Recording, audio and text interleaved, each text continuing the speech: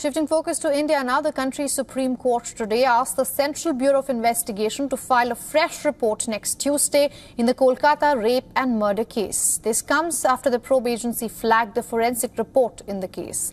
The court also asked the protesting doctors to return to work, telling them that no adverse action will be taken against them if doctors return to work by 5 p.m. on Tuesday. However, the top court cautioned doctors that continuous abstention from work may result in disciplinary action. Appearing for the CBI, Solicitor General of India Tushar Mehta said that the central agency had decided to send samples collected from the crime scene to All India Institute of Medical Sciences in Delhi, saying the victim was first found in semi-naked condition. The CBI said that who collected the samples has emerged as a relevant question in the probe. The samples were sent to CFSL in West Bengal after being collected.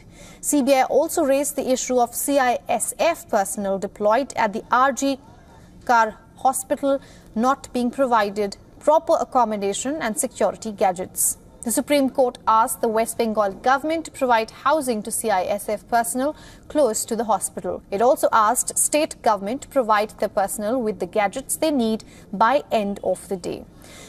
A bench of Chief Justice D.Y. Chandrachud and Justices J.B. Pardiwala and Manoj Misra resumed hearing the suo motu case. In an earlier hearing, the court had termed the incident as quote-unquote horrific and ordered a 10-member national task force to formulate a protocol for ensuring the safety and security of healthcare professionals. Meanwhile, protests continued across India and world demanding justice for the 31-year-old doctor 1 month after the incident. On Sunday, hundreds of people hit the streets in various parts of West Bengal at midnight in the third edition of what they are calling Reclaim the Night campaign. The body of the trainee doctor was found in a seminar hall of the Medical Hospital College on August 9th. The case triggered widespread protests by doctors demanding greater safety for women at workplaces across India. Thousands of diaspora Indians also protested in more than 130 cities across 25 countries on Sunday. Organizers said that the protests started in large and small groups across Japan, Australia, Taiwan and Singapore before spreading to cities in several European countries. Justice! Justice! Justice!